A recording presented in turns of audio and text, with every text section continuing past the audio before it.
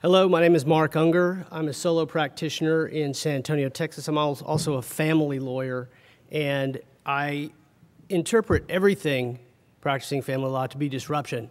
It's because of that I started to connect the dots and think about the new mandatory e-filing that's coming down the pike, and I started doing this about 10 years ago with the e-filing, and my goal was to connect the dots and merge the mediums and connect things that otherwise weren't being connected.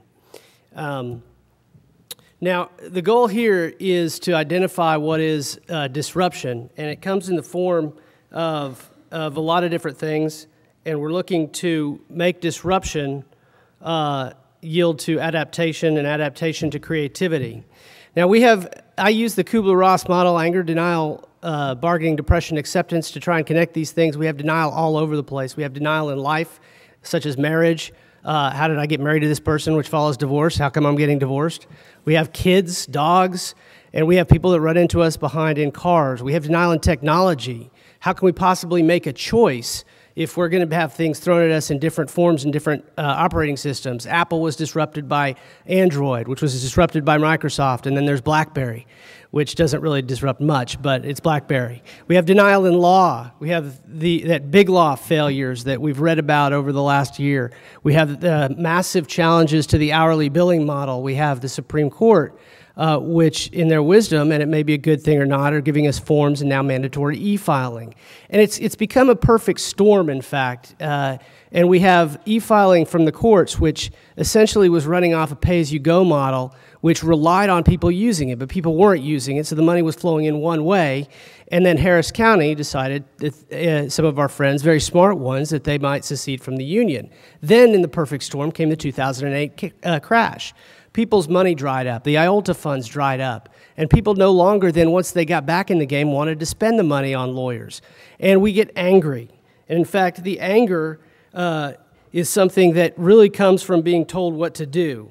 And we're looking, in essence, at the natural inclination to fight back, but we really have no power. And so we're looking then at bargaining and depression. Can we bargain with the people that are telling us what to do? Well, can we have more time? Well, you've had 10 years. Can we have some more time? Well, I don't know. We'll see, but let's see if we can do it. Depression is just sad, and there's no way to get around that, and you can't do anything about it. And then comes acceptance. And we have to learn to adapt. We have to learn to learn. We have to be big kids again, and we have to become relevant in this market. Otherwise, we're going to fail. And if we become relevant, we will thrive.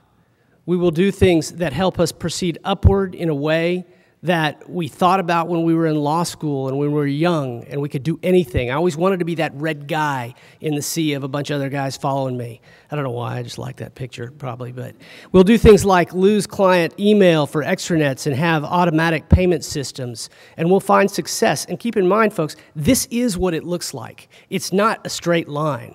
It's all jumbled up, but we will become more efficient, we will reinvent the law, and we will adapt to disruption.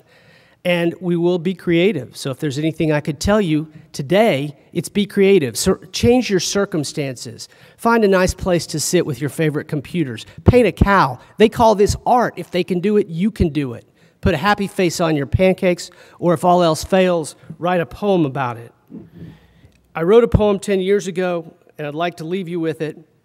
I wrote it with the late Robert Frost as we were about to launch the e-filing program from a Starbucks. It's called Stopping by Starbucks on a Weekday Morning. It's really just a way to avoid working hard. It goes something like this. Whose courts these are, I think I know. His office not in earshot, though. My boss will miss me as I drink a cup of Starbucks Java Joe. My MacBook Pro must think it weird to stop without a courthouse near, when filing deadlines loom and scream, and statutes cry a limitations tier. He gives his motherboard a thunder to ask if I had made a blunder. The only other sounds the of foaming milk with latte under.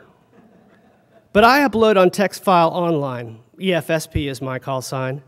For I am filing brand new lawsuits, Wi-Fi legal pleadings on time. My Starbucks coffee, dark and deep, but I have client promises to keep, and suits to e-file before I sleep, and suits to e-file before I sleep. I hope some of this disruption helps you in your adaptation in the future. Thank you.